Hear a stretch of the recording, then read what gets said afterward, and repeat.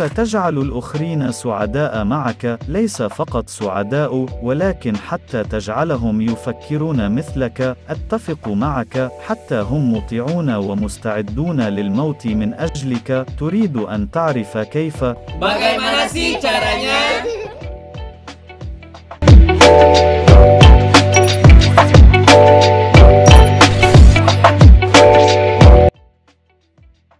مرحبا، تحية لي. سأقول كل شيء. ماذا عن أي شيء ممتع ومفيد؟ ما هي قناة النصائح الفيروسية هذه؟ ستناقش هذه القناة كيفية القيام أي شيء، سواء كان مشكلة عائلية أو متعلقة بالعمل أو نصائح وحيلا أو دروسا أو شيئا فيروسيا والعديد من الأشياء الأخرى. حتى في المستقبل سنحاول إنشاء هذا الفيديو وفقا للأوامر أو الطلبات من جميع الأصدقاء، مثال شخص ما يريد تعلم كيفية الإعلان، أو شخص ما يسأل عن كيفية التغلب على شريك الحلم، كيف تعتني بالترخيص، أو آخرين. سوف نحاول. لا تجعل هذه القناة ممتعة للمشاهدة فحسب، بل إنها مفيدة أيضا للجميع، لذلك يرجى الاتصال، الجرس، الاشتراك، الإعجاب والتعليقات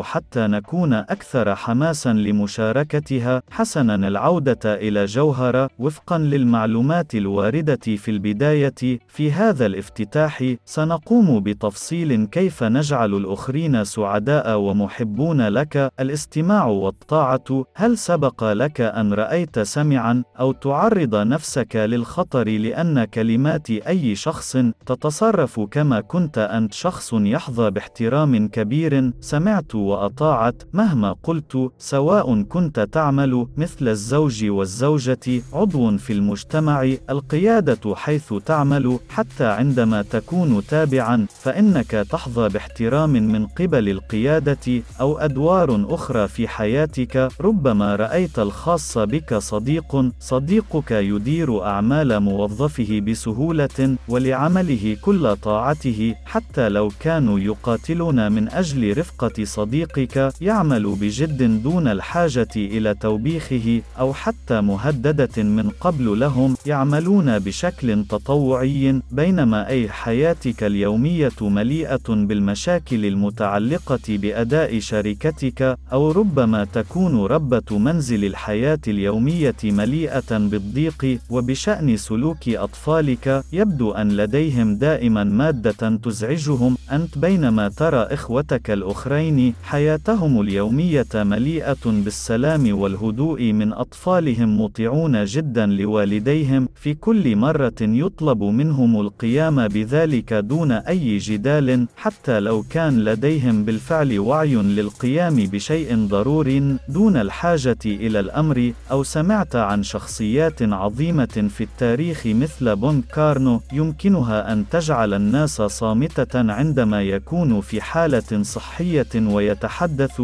مثل شخصيات أخرى قبل محمد الفاتح بزمن طويل. كيف يمكنه أن يرفع روح القوات التي كانت متعبة ويائسة، والتي كانت في ذلك الوقت قليلة فقط، غير متناسب مع العدو الذي كان سيواجهه، لكن محمد الفاتح تمكن من حرق معنوياتهم، إقناعهم حتى كانوا على استعداد للموت من أجل النضال. ما يفعله هؤلاء الأشخاص هو ما يعرفونه ويتقنونه حتى يكونوا هكذا. هذا ما سيكشف سر الإقناع. كيف تجعل الآخرين سعداء معك، وليس فقط سعداء، اجعلهم يفكرون مثلك، يتفقون معك، حتى يطيعونك، وهم على استعداد للموت من أجلك. لماذا جعل الآخرين يسمعون أمرا مهما في هذه الحياة؟ وإلا مهما كان دورك، إذا كنت أحد الوالدين فستكون والدا فاشلا. إذا أصبحت قائدا لمؤسسة شركة، أو كل ما تقود سوف ينهار، حتى في النهاية يتم تدميره. حتى لو كنت جزيرة سوف تصبح بحارا فاشلا إذا لم يسمع عنك. وكذلك إذا أصبحت عضوا في المجتمع، لذا يصبح الصديق صديقا، فلن تكون إلا متنمرا وتزاح لأقاربك وأصدقائك. يمكن أن تكون لها حتى عواقب مميتة أخرى. لهذا السبب فإن المادة كيف تجعل الآخرين يسمعونك ويطيعونك أمر مهم للغاية. أو فائدة أخرى هو أنه يمكنك أن تكون شخصا أكثر تفهما، وبهذا ستكون أكثر ذكاء شخص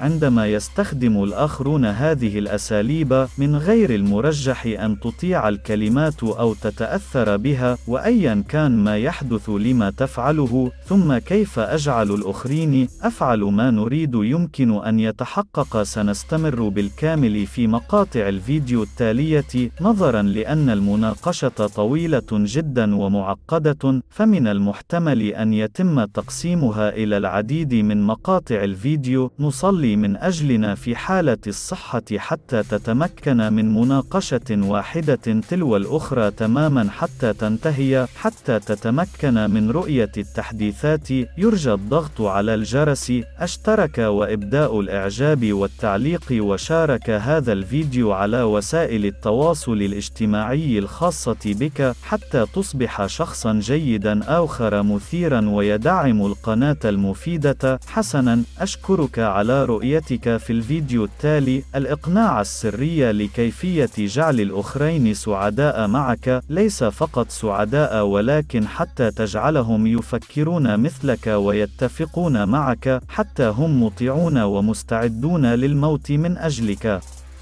Bagaimana sih caranya? Ciao.